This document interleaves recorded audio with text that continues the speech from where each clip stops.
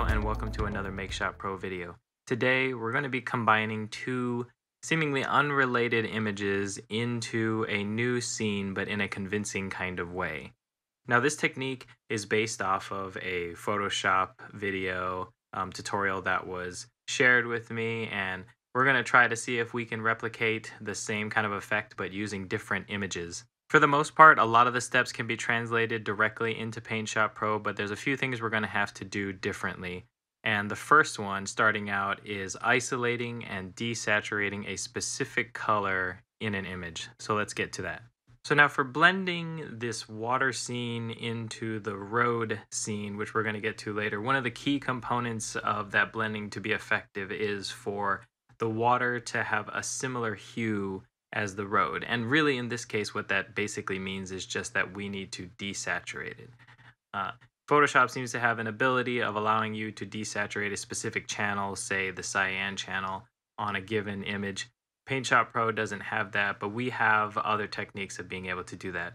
One that I'll just mention very briefly is that within these tools that you see here, you can choose the saturation up and down, and then essentially by left clicking and dragging, you're going to have the effect of desaturating. And you can do the whole entire scene this way if that's the way that you prefer.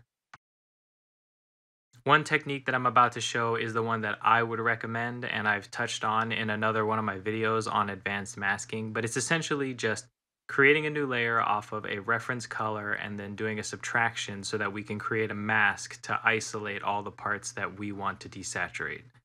So to do that, the first thing we're going to do is create a new raster layer and then use our color pick tool just to get a color that's like somewhere in the middle of this water. That's roughly the color of the whole water scene. Then use the fill tool, which is here, and then fill that whole layer.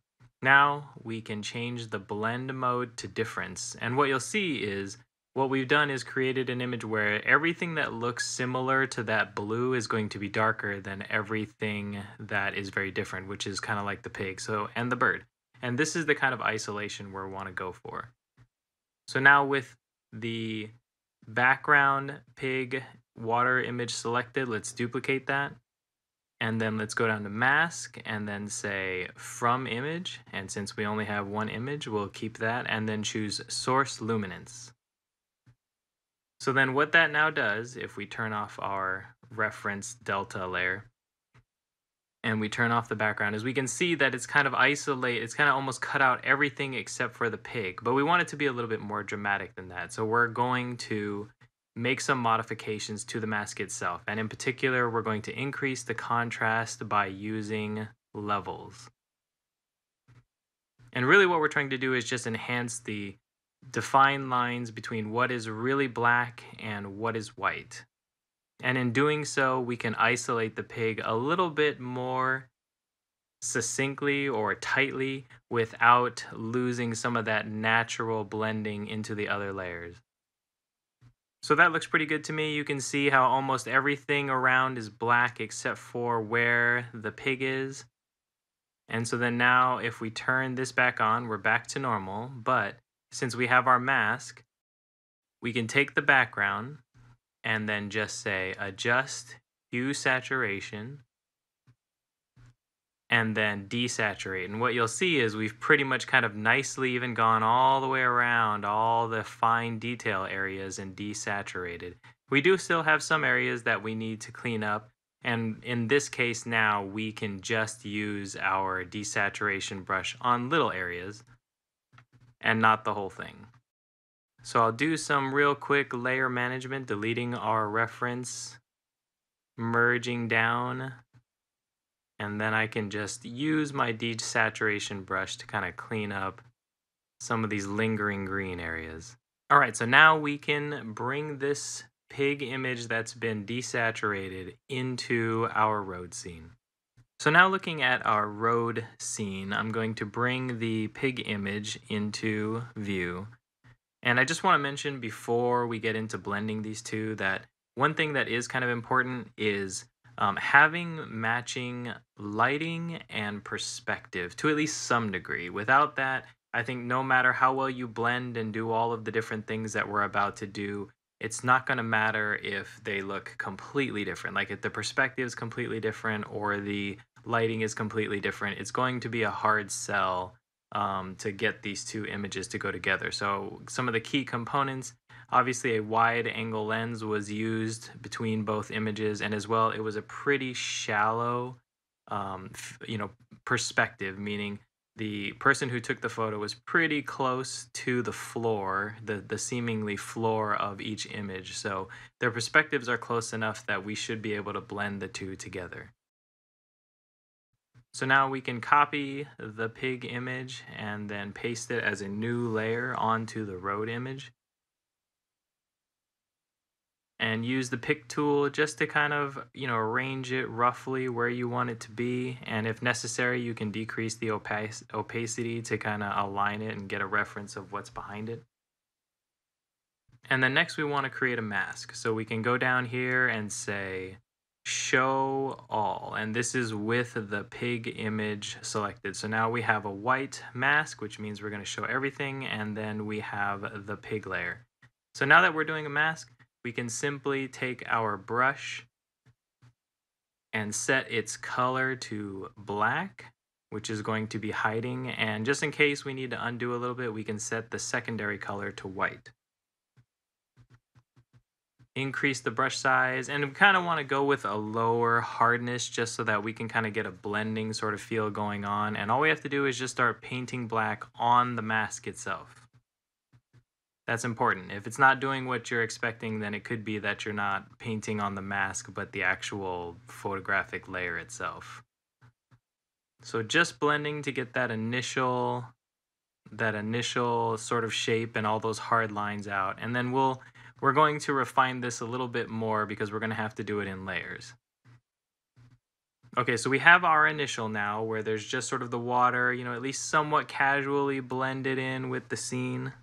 But to get it to be a little bit more convincing, what we're going to do first is duplicate the whole group and then make that invisible. And then for the group below, with the group selected, we want to change its blend layer to hard light. So then now you can kind of see, a lot more of the road texture comes through, even though we still have some luminance from the water. So now we can turn on our copy that we had on the top, and then we can further, pull back its mask by erasing just even a little bit more. And that way now underneath is that sort of, textured version of the water, now blending into what's sort of like the less textured version of the water, if you will. So then it's more gradual. It's a more gradual transition. So then now you can start to see, this sort of pig water blending a lot better into the scene. There's a few things we can do with contrast to try to improve its blend effect. So in our top group, we can add an adjustment layer. And I'm going to choose levels. And then what we can do is kind of bring up the darks just a little bit, just to kind of darken that whole thing so that it doesn't look like the water is so separated from the road.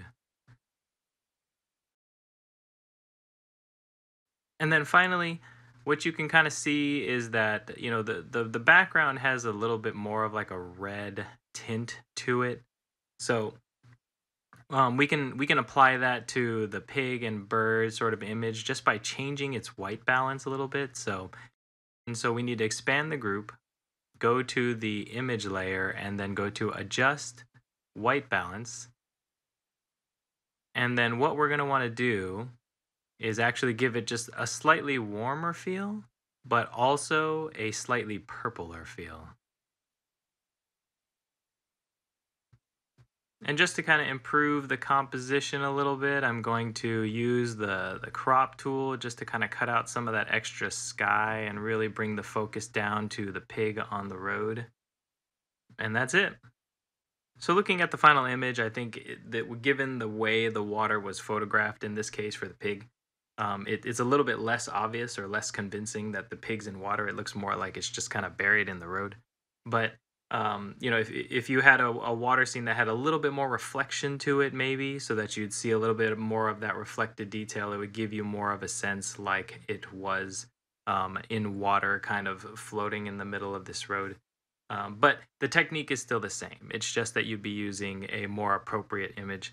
I was just trying to find one that was a little fun and match the background in perspective and would just allow us to cover the same technique. So the keys being just being able to reduce the saturation of the water and then using the different sort of masks and hard light blend layering to allow for the natural transition of the water scene into the road. So that's it for me. I hope this video helped and helped explain some techniques that are similar to the video that I mentioned earlier. There's a link to that video in the description. And as always, if you have any questions or would like to suggest other content, feel free to leave a comment. If you'd like to get updates of my new content, feel free to subscribe. And if you'd like to support me or my channel, check out the Patreon link that's on the screen, and I'll see you guys next time.